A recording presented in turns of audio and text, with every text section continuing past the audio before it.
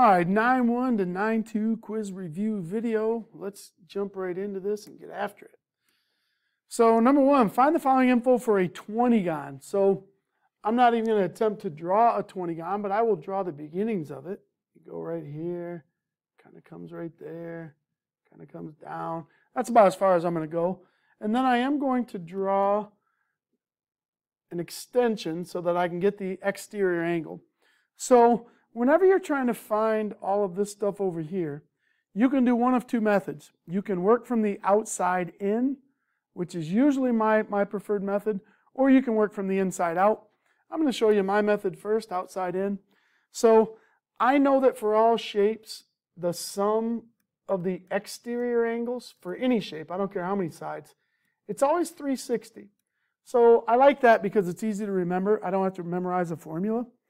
And I know since this thing has 20 exterior angles, if I divide that by 20, I'm going to get 18 degrees for that outside angle. So I'm starting on the outside. Well, then I come in and I know that they form a linear pair. So I know that subtract from 180, that's got to be 162. And then if I want the grand total, I can times that by 20 interior angles. And let me just cheat and use the old, I don't need a calculator. 324. So 3240, 3,240 degrees. So that is the sum of the inside. Each inside was 162. Each outside was 18. And then the sum of the outside is 360. So that was the inside out method. If you want to go the other direction, you use the formula where you take where this can be achieved, getting the number of sides, subtract 2 times 180. So you do 20 minus 2 times 180, which basically gives me that answer. And then I reverse the process. I divide it by 20 to get him, subtract from 180, and then times by 20 to get this guy. So you're always able to go either way. So as long as you can remember either the formula or the 360 exterior rule, you are in great shape. Moving right along. Number two, the sum of the inside angles is 1980. So I'm going to use the fact that I have a formula here. So the sum of the interior angles, well, there's a formula for that. It's n minus 2 times 180. And I know the answer. It says it is, or it equals 1980. And now I just have to solve the formula because how many sides, that's represented by n, so I just got to solve it for n. So my first move is going to be divide by 180, divide by 180, and I'll get n minus 2 is 11, and then add 2 to both sides, and we will figure out that n is 13. So this is a 13gon. There might be a more official name for it, but I don't know what it is. Next one, number 3, find x. If you submitted this on TeacherMade, I did have a flaw in the answer key. I think it was just my fat fingers. Didn't do it right. But your first step, you look at the shape, and I know that this shape has 4 sides. It's a quadrilateral. So 4 sides means I do 4 minus 2, which is 2 times 180. So all quadrilaterals are 360. And right now I add up what I have. Right now I have 100, 105, and 85. So 100, 105, and 85 gives me a grand total of 290. So far we've accounted for 290 degrees, which means we have 70 degrees left. So this expression has to equal 70 degrees. So 4 plus 22x has to equal 70 degrees.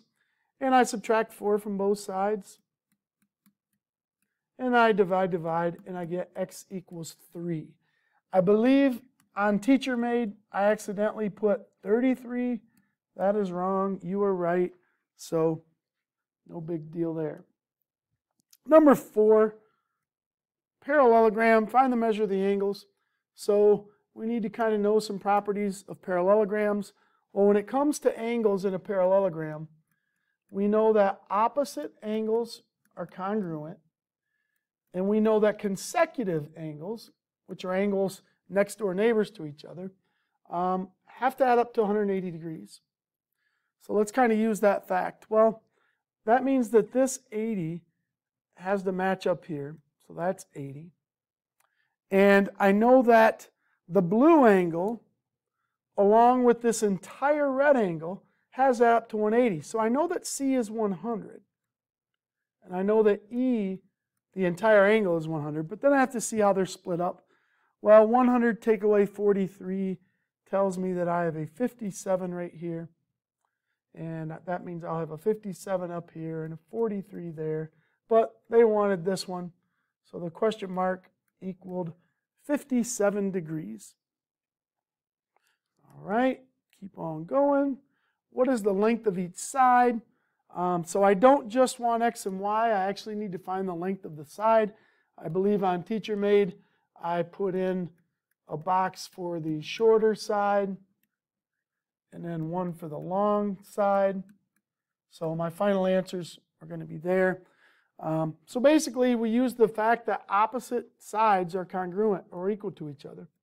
So x plus 8 has to equal 3x minus 12. So I'm going to minus the x from both sides. And then I'm going to add the 12 to both sides. Kind of did that all in one step.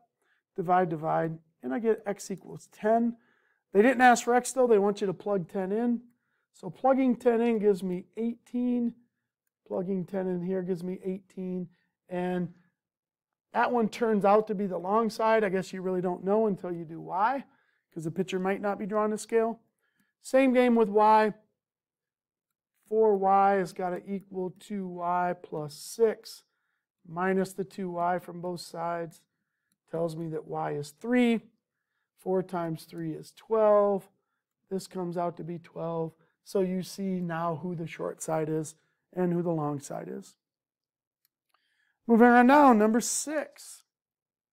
I tried this feature in Teacher Made where it kind of had check boxes and you had to check what answered the question. It says, which of the following is not a property of a parallelogram?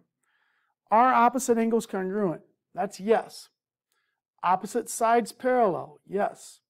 Opposite sides congruent? Yes. Opposite angles supplementary? That is a no. That is not true. Opposite angles are not 180 degrees. Consecutive angles are. Do the diagonals bisect each other? Yes. Are the diagonals congruent? No. You know, typically when you have a parallelogram, especially one with a severe gangster lean to it, like this, you will see that you have a short diagonal and then you have a long diagonal. So diagonals are not congruent. Are the same side angles supplementary? Yes, they are. So there are only 2 correct answers to number 6, the ones with the X's. Moving on to number 7, it says prove that this shape is a parallelogram by criteria 4, which was on the back side of your 9-2 notes. And you need to show that one side is congruent and parallel. So to show this, you need to do some coordinate geometry. We have to show that the length of those 2 sides are equal. And we have to show that their slopes, to be parallel, the slopes have to be equal. So that's what we're trying to prove. So I think on Teacher Made, I did the slopes of all the pieces. So the slope of AD, the slope of BC, and maybe I did everybody. I don't remember here. I don't know. I'll do everybody just because we're here. We might as well. Why not? And then I'm going to do the length of everybody, which I'm just going to repeat those players. AD, BC, CD, AB. And let's get after it. So let's do slopes first. The slope of AB, well, slope, remember, is rise over run. So it rises 1, 2, 3, 4. So we have a rise of 4. And then we have a run of 1, 2, 3, 4. So we have a 4 over 4, or a slope of 1.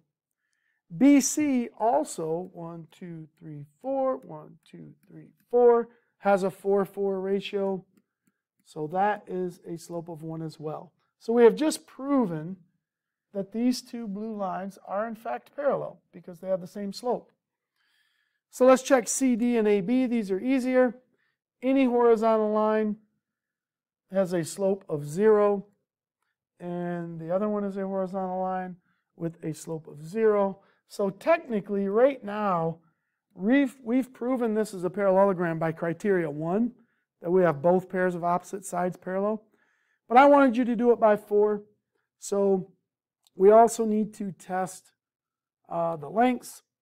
And since to find the length of AD, you just create a right triangle and you use the Pythagorean theorem. So our two legs are 4 and 4. So we do 4 squared plus 4 squared equals hypotenuse squared. Take the square root of both sides. Comes out to be the square root of 32. And BC, because it's the exact same, is also going to be the square root of 32. So I do know that these guys are congruent. So right now, I have fulfilled criteria 4. I've basically showed that we're parallel and we're congruent. I think in Teacher Made, I had you do a decimal. So radical 32 is 5.7 if you round it properly. So these two are both 5.7 and 5.7.